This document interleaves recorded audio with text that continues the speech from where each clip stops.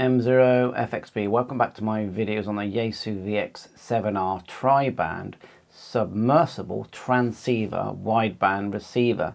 So these came out many years ago. If we look at the Rigpix listing, the release date is, and it's an average, but it says 2002. And within this link, you've got the user manual, the service manual. So I really recommend Rigpix, and it's saying here it goes up to, in Europe, 1,000 megahertz. So wow. And it actually does transmit on 6 meters, so you can talk on a 6 meter band.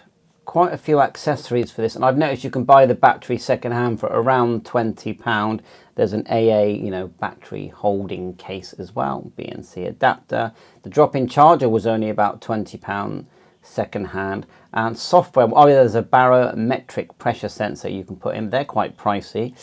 The software looks like, in the UK, I would say RT Systems is probably your best choice, but there is a free version here.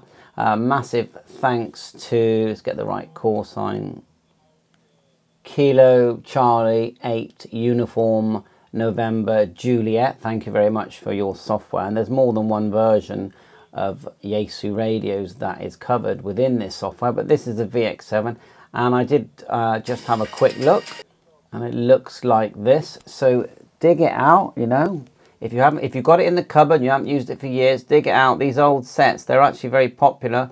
They still fetch quite good money. You can import from your VX5, your VX2. I've got the VX3 here.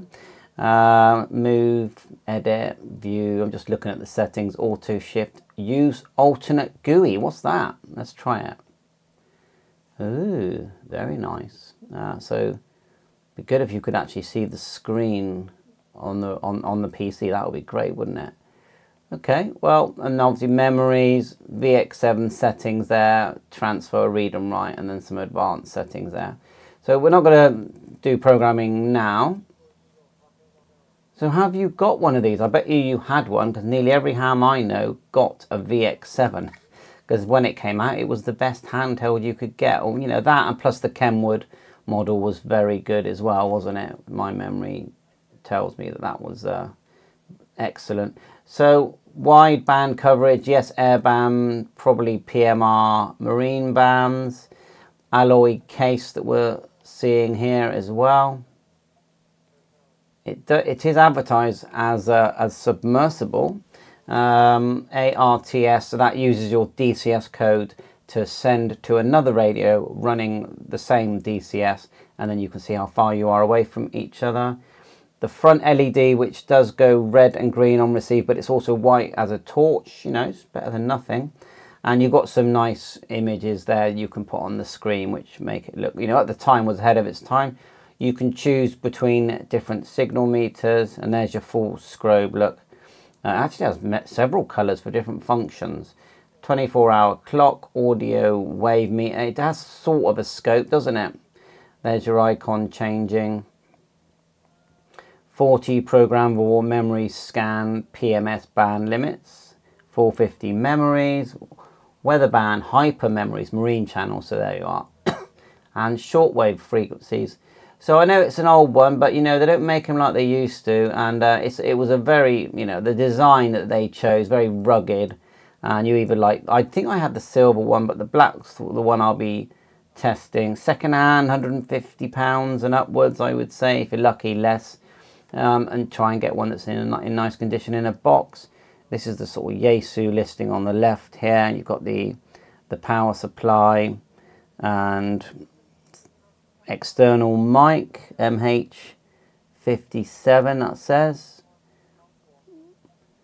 So I'll put the links in the description. Please let me know your experience. Do you miss it? Is it any good? Would it be popular now if they brought this back to the market now and started selling it now? Would many people buy it? I actually think they would. I feel like if you've got the design right, then it's going to sell, and yeah, they could bring out. I know we've got the Yaesu VX. Let me get it right. Yaesu, I've got one here. Actually, I'll grab it. Is there any power in it?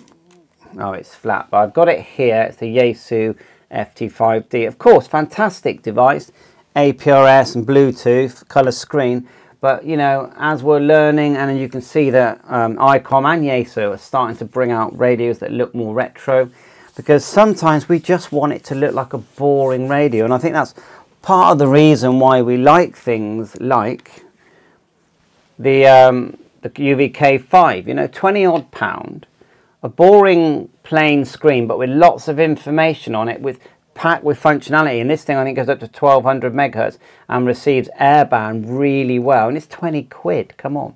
So sometimes we just want it simple. I'm not saying we don't want SDR radios and the modern stuff that's being made by all the big companies, Kenwood, ICOM, Yaesu and others, yeah, but we don't only want that. So anyway, let me know your memory of your Yaesu VX7. Of course I'll be making loads of videos adding memories, repeaters, taking advantage of any free software out there and trying to get the most out of it. I'm not seeing anything that even mentions GPS, so I would say there's no GPS in this device, but full keypad on the front. You can see the alphanumeric and number keypad numbers, VFO, memory, monitor. You've got a function button, change bands, very similar to my VX2, and I'll be putting them side by side. Yes, of course I've got my VX2 and I've got the clone, and I think they're brilliant. Brilliant little, I wouldn't be without it. And yeah, I've got hundreds of radios here, but everyone, pick it up for 10 minutes, maybe an hour, go out, have a little tinker, then pick up another one. That's the fun of radio, and I'll keep saying this. The more radios that you have, the better your hobby will get. Don't say to yourself, don't treat it like buying bags of sugar. Oh, we don't need sugar at the moment. It's not like that. It's a hobby. You know, if you're a fisherman, you buy lots of fishing rods and tackle and, you know, that kind of thing. It's a hobby. You don't, it's not shopping. It's not essential shopping where you're trying to budget and, you know, this is a fun hobby. Buy as many radios as you can afford. 7.3.